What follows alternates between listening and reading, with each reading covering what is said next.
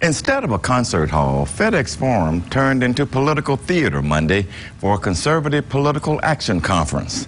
The event's biggest draw was Housing and Urban Development Secretary Ben Carson, who used the appearance to justify a proposal to significantly increase rent payments for low-income tenants living in federally subsidized housing.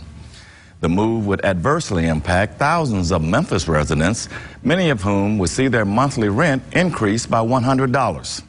Carson said the proposed rent increase means subsidized tenants would have, quote, more skin in the game, unquote.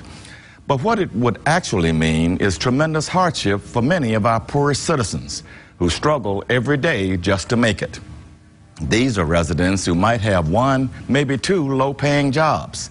And the administration, along with Republican lawmakers, remain resistant to increasing the federal minimum wage, which has been $7.25 an hour for the last 9 years.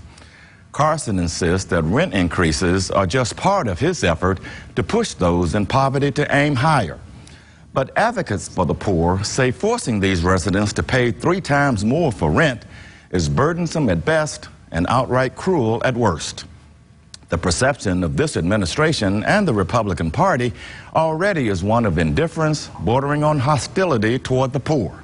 And very little was said at Monday's CPAC meeting in the FedEx Forum lobby to change that perception.